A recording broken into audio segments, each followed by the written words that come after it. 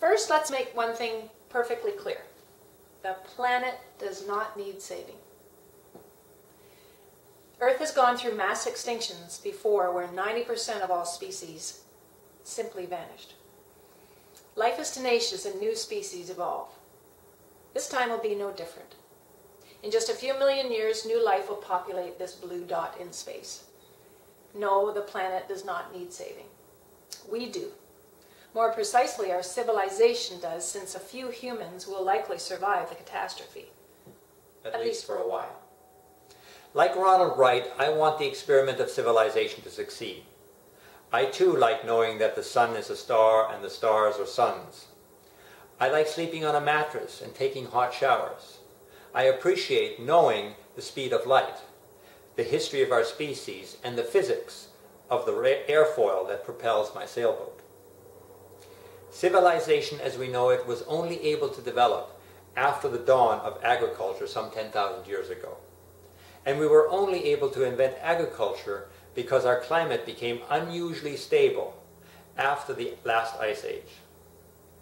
As Wright reminds us in his short history of progress, we were no more intelligent 10,000 years ago than we were 20 or 30,000 years ago. But before the last ice age, the Earth's climate was so unpredictable that inventing agriculture would have been all but impossible. Do we really want to mess with this delicate balance just to fulfill short-term economic goals? We all know about climate change, but what about ocean acidification? 40% of the CO2 we spew into our atmosphere by burning ancient sunlight is absorbed by the oceans. The water-to-air interface on the surface of the sea strives to maintain a delicate balance. As we increase the CO2 concentrations in the atmosphere, the oceans act like a sponge to constantly try to establish that equilibrium. When CO2 combines with H2O, it creates H2CO3, or carbonic acid, jeopardizing the zoo and phytoplankton, as well as many other life forms up the food chain. Current pH levels are already more acidic than those experienced by the oceans over the last 800,000 years. By the end of the 21st century, the projected decline in seawater pH is expected to be 3 times larger and occur 100 times faster than at any time since the last great extinction event. Not long after I started riding my bike again, I found myself at a stoplight, standing behind a car with a tailpipe spewing CO2-filled exhaust in my face. I breathed the stuff, smelled it for the first time, really.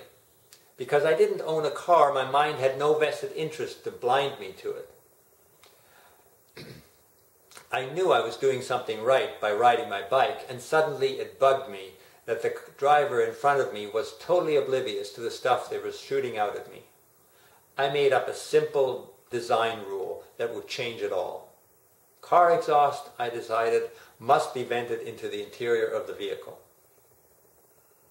Growing veggies simply involves planting seeds and watering them.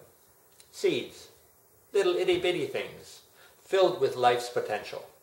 Seeds, the kind that Monsanto is doing their best to genetically modify and patent, so I am forced to buy from them instead of just harvesting them as part of my crop, like humans have done for thousands of years. On our urban farm, we see the miracle of life germinating from seeds all around us. We feel the warmth of the sun and marvel at the process that turns solar energy into food to propel our muscle-powered bicycles. We look to the sky for rain. Maybe we even collect some rainwater. We realize that rainwater coming off a tar-shingled roof has toxins in it. And we wonder what toxins are raining down upon our garden directly from the sky. And we think back to being behind that car and its tailpipe. Whenever we pick a ripe strawberry from our garden or eat a sun-ripened tomato, it blows our mind. What is that stuff the grocery stores are passing off as tomatoes anyway? Where were they grown? When was it picked? Where does it come from? Who grew it? We want to know, and in the process we learn that the food from our supermarket is literally dripping in oil. Its carbon footprint is equal to the car in front of me at the traffic light. One day we see a caterpillar nibble on our lettuce, or a worm eat bits of our apple. We ask ourselves, how did the big farmers prevent that from happening?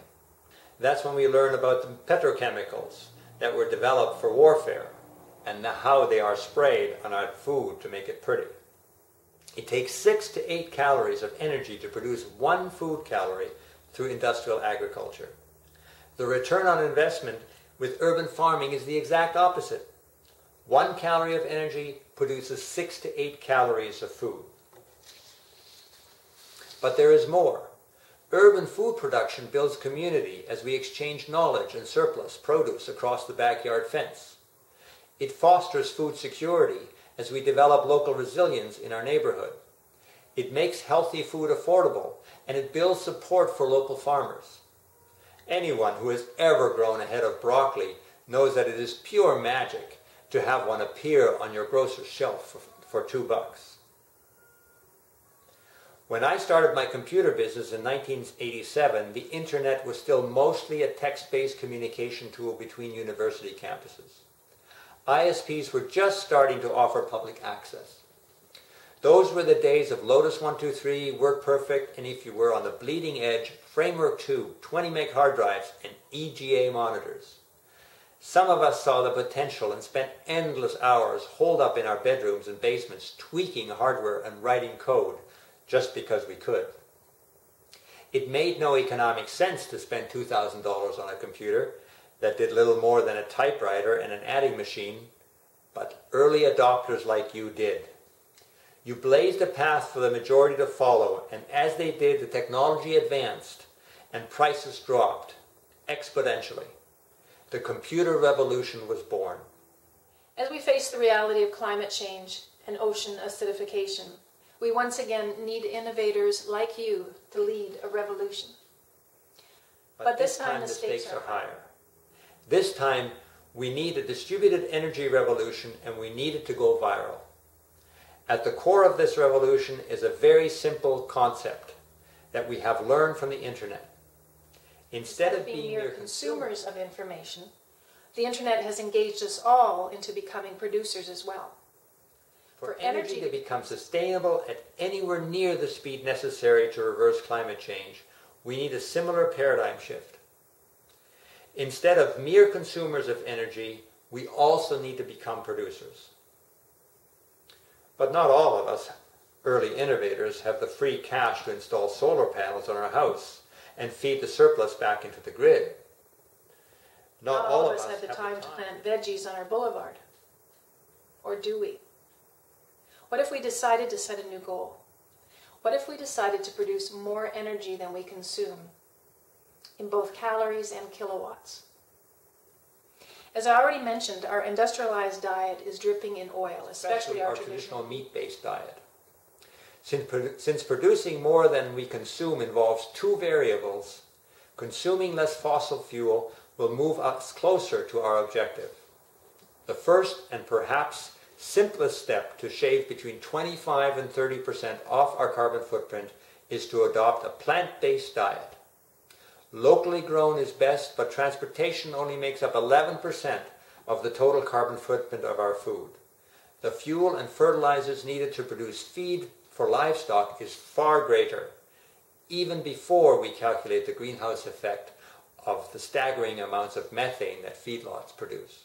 Of course, living on a plant-based diet has other benefits. Studies show that you can pretty well kiss heart disease and diabetes goodbye when you adopt a plant-based diet early in life. Which brings me to our second step. What are you going to do with all that newfound vitality? Why, get on our bicycles, of course. The health benefits are obvious. Cars make us fat, bikes make us fit. And by exercising our sense of balance every day, we avoid one of the major fears harbored by most seniors, the fear of falling. But bikes also save us money. The average North American spends over $9,000 a year supporting their car habit. Do the math. If a 20-year-old goes car-free and invest that amount at 3%. By the time she's 65, she'll have a cool $1 million in her bank account. But none of us own a car because it makes any economic sense. We all know it's an endless expense that never goes away. But we do it anyway. Going car-free is hard. It's the argument most often used against making the shift to a sustainable lifestyle. After all, we should not let climate change inconvenience us, should we? Well, more and more early innovators are proving that it's no inconvenience at all. And they are driving change. In Copenhagen, the digital bike counter on a major commuting route clocks 36,000 cyclists every day. And over 50% of Manhattan residents are already car-free.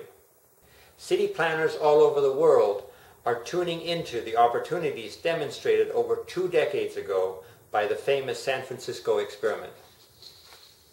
After the 1989 earthquake, in a stroke of enlightened planning, that city decided to simply remove a badly damaged freeway.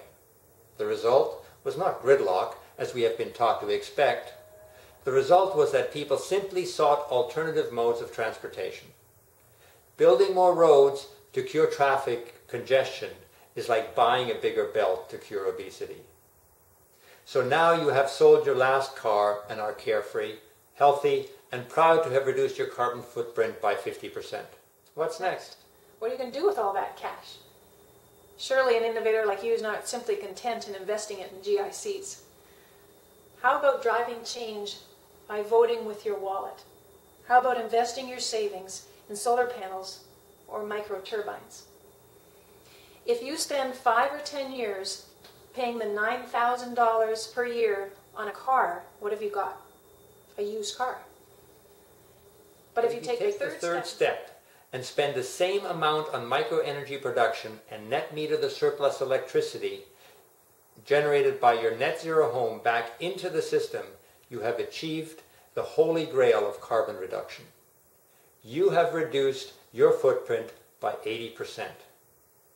You are the innovator. You are the early adopter. You are leading the way towards a sustainable future.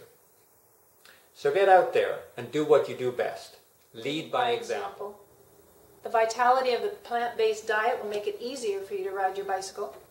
The money you save from going car-free will let you buy microenergy systems until your home is net zero and you produce more energy than you consume.